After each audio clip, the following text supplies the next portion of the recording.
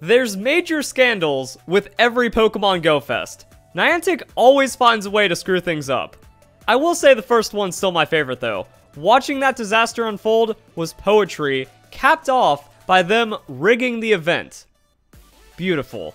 However, we got some other problems going on in the world right now, so Pokemon Go Fest is coming home. They can't possibly screw that up, right?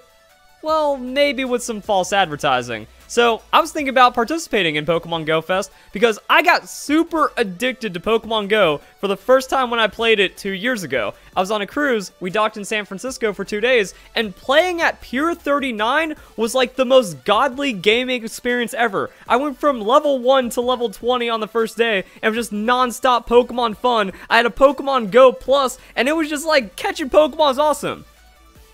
And then I became a rural player, and Pokemon Go was crap. So I was looking at Pokemon Go Fest, I'm like, yo, if I can get the city experience from my home for just a couple of days, and also all the other cool things. I don't have raids or special events, I don't have any ability to do the event missions and stuff, or all the other rewards and crazy things they talk about. But if that can get handed to me for 15 bucks, that sounds awesome, and that's really what the trailers make it feel like. You know, Pokemon Go Fest is going virtual. They just straight up have the Pokemon inside the people's homes and just showing like, oh, if you're just doing normal home stuff in your home, Pokemon are just going to be everywhere because that's what this Pokemon Go Fest is going to be about. No restrictions, no limits, have fun from home. Yeah, it's going to be awesome. And then there was also another thing that came from the Pokemon Go Japan Twitter, and it kind of shows the same thing. You're at work, you're just living your life, you're not out running around, you're not out hunting Pokemon, you're just playing from the comfort of your own home, and it seems like it's better than ever.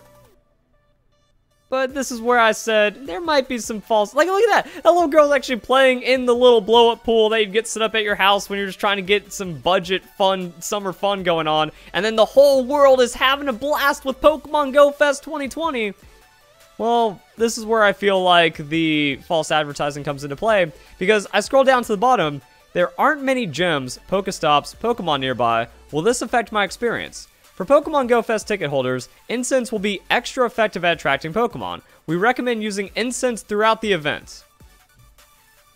It's always something. You're not allowed to have bags, you can't get into the gates, people just straight up getting scammed one way or another, the cell tower's going down, or you have to pay for incense on top of paying for your entry into the event. They're not bringing Pokemon Go Fest to you. They're not bringing that Pokemon Go Fest event. It's not like you're actually at the Pokemon Go Fest in person and then just getting all the kinds of crazy rewards. No, they're just enhancing your experience and then calling it Pokemon Go Fest. You still have to like go out and do things, but some people, they can't go out and do things because of the issues going on in the world right now. And in many areas, unnecessary recreation is frowned upon, parks are closed, or some of like the very popular areas where you might have a Pokestop or gym, they're just not going to be accessible, or there's going to be restrictions around them. So you know what Niantic says?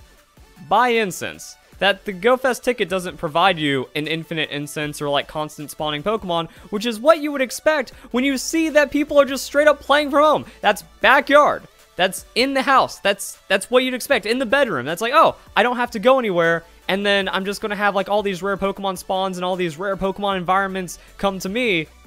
But you also need incense to make it happen. And if you don't live anywhere near a Pokestop, it's not like you can also apply lures to them, and then, or other people could like be generous and then like whale some lures for you guys, and then you still get all of that Pokemon Go Fest fun. So I mean, that's kind of shitty, right?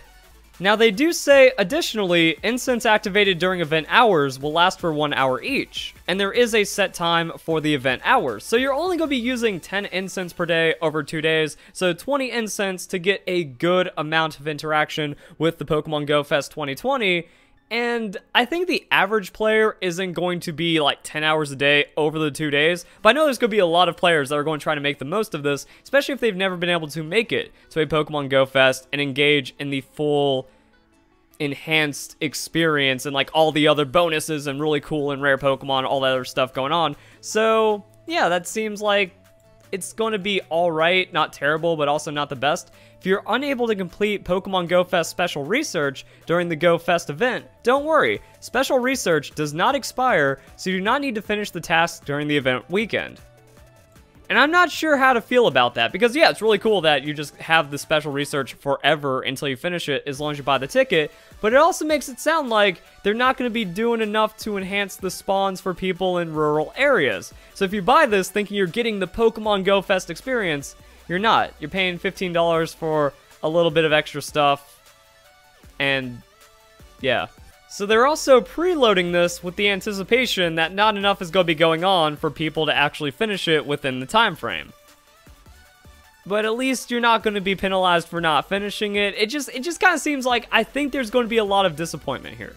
However, this is where I want to turn the video onto you guys, the Pokemon Go players, because I'm the outsider looking in. I'm the person with the passing interest that's opened it up a couple of times when I'm in an opportunistic area to do a little bit of Pokemon catching and have some fun, but people that have been playing Pokemon Go, they've already adapted. That there's a play where you are adaptation. That this isn't just like, oh, Pokemon Go Fest is the one thing Pokemon Go is doing to kind of adjust to what's happening in the world right now. No, it's actually just been like this for a while, so people are probably familiar with the climate and familiar to what's going on. Incense has already been buffed. So there's, you know, incense bonuses that might be going on. They're discounted in the shop. So yeah, during some events, incense will attract certain Pokemon. Be sure to check the in-app news for the latest. And it lasts for 1 hour in general, and then is available at a discount. So using incense has been buffed outside of Pokemon Go Fest, and for people that aren't able to get too much of a reach out into the world to go and hunt down and track Pokemon, they're still able to play at an elevated rate. Also, there's a special incense that gives you at least 1 Pokemon spawn per day, so it's just kind of worth it opening up the app and then getting the few passing Pokemon on top of that. And if you pop an incense, everything is pretty good. And then they've just been doing all kinds of things. You still have gifts, so you can do more gifting at this point. Number of gifts you can open daily is increased to 30. Number of gifts you can carry is increased to 20. Also have more Pokeballs and stuff like that. It's also looking at like the contents. I mean, you still get a good amount of stuff. Now, it would have been really cool if there was like a rare chance of getting incense inside of gifts, so you can maybe stack it up and get something out of it. Also, I was looking into how you actually get incense. So starting from trainer level 5, every 5 levels, the player receives a number of incenses for leveling up, and then you also get one at level 7. Now, this isn't going to be enough to get you through the entire event, but it will help kind of supplement that, because it means you only have to spend like $5, and then you get the bonus incenses, and then you can just kind of keep stacking them up. Or maybe you won't have to spend as much, because if you're kind of like on that outside looking in, you're a kind of struggling player, or your player that doesn't have a lot of resources, want to kind of get a big boost from Pokemon Go Fest, you're going to get a lot of levels off of this, even without too much incense, so it might be enough to just kind of like get you from one incense to the next, or something like that. And then for March 12th onward, in response to the pandemic, one-time purchase special box containing 30 incenses was available for 1 Pokecoin. Now, I don't see that box in my shop anymore, so I guess they discontinued that, which is kind of sketchy to me. That they wanted everyone to have the full Pokemon Go Fest kind of experience, they should have just kept that available. But nah, seems like there's too much money on the table between the $15 and the $5 that everyone's going to have to pay if they don't have the incenses, or maybe people burn through them, so that's just going to upset people. Like, oh, I used my 30 incense because I'm forced to play from home, and I could have saved it to get better forced to play from home with the Pokemon Go Fest event. Also, think about something they could have done to make the pass even better, is like give you a personal Pokestop.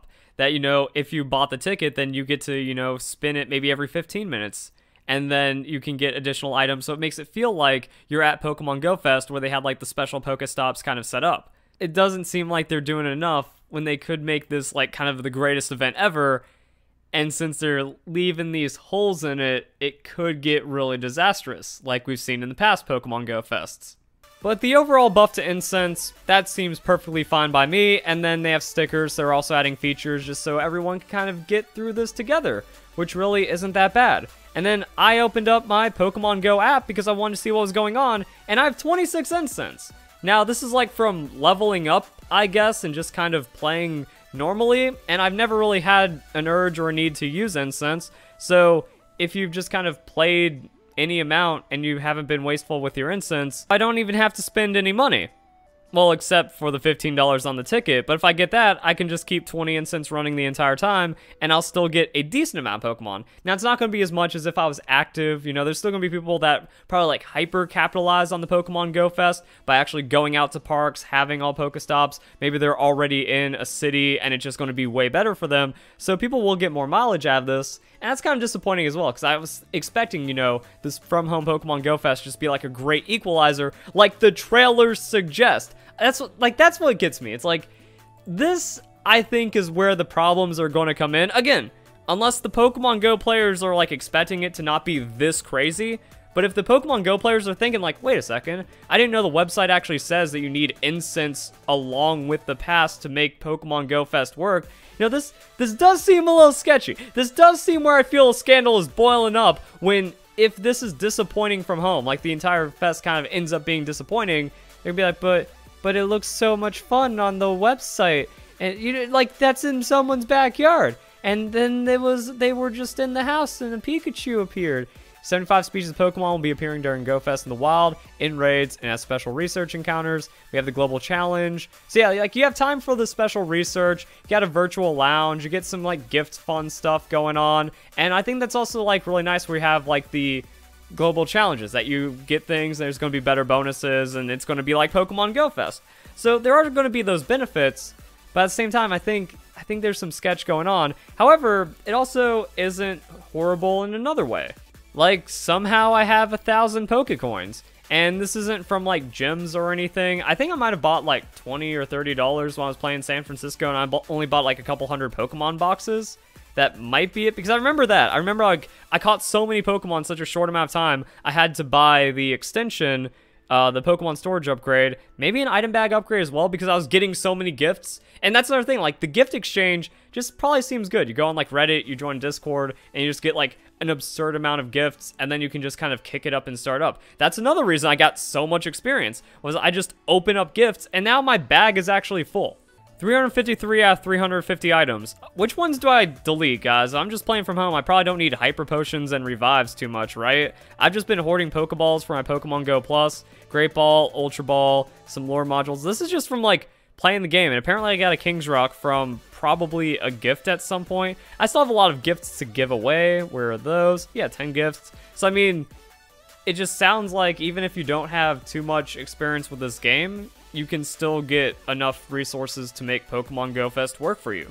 I can't even claim my daily free box because I don't even have enough space. So I mean, yeah, you can just start collecting free boxes now until then. So you get the ticket, and then this was also something. You get 8 incense for 250 Pokecoins.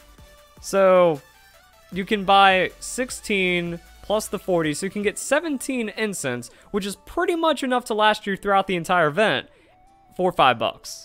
So we got this right here, the 550 Pokecoins. Yeah, $5, 500 plus the 40. You're left with 10 Pokecoins after that. And yeah, if you just kind of, like, do gym things or whatever. I don't think I've, like, earned any Pokecoins in game, but also, like, the hyper rural players that don't even have gyms to defend, or they're so far behind that they can't even, like, get Pokecoins because everyone else is so far ahead of them. Something like that. Either way, like, it's not the worst. So instead of it being like a $15 event, it's like a $30 event for 2 days of just, like, a blast. And that does seem like a lot for a 2-day season pass, effectively, or something like that. So, I mean, if it goes good, if it ends up working out, I don't see too much of a problem here. Also, it does look like people are just going to have lots of natural incense. Niantic does seem to be adapting to the problems that we're experiencing right now pretty decently. I still feel like this seems unnecessarily greedy, or like, why can't we just have Pokemon Go from home, unrestricted, for just 2 days, for just 20 hours over a weekend, with everything going on, and just finally bring it to the players, and also maybe making a good catch-up mechanic. Like, people that are already maxed out, they're not going to get too much more ahead by having some kind of, like, crazy overtuned event for a brief amount of time. This is where the world should come together and just play and have, like, some Pokemon experience, and then just kind of give the struggling players, like, the most over crazy tuned buff at this point to keep the game alive. But like I said, since I've been playing, is that not even representative of how it is? Like, existing Pokemon Go players, people that are more established, you guys still playing? You guys not having too many problems? Or are you also upset about this as well? Either way, fishy things happening. but I don't think it's terrible, like as bad as my initial gut reaction was. Because I looked into it, I opened up my game, I'm like, oh, I have Pokecoins, I have enough incense, and I have too many items. So I guess it would be a good way to burn through all that, and I'd effectively just be playing $15 for most of an experience. Alright, that seems fair, right? I don't know. Hope you guys enjoy the video. Hope you all have a nice day. Thank you very much for watching.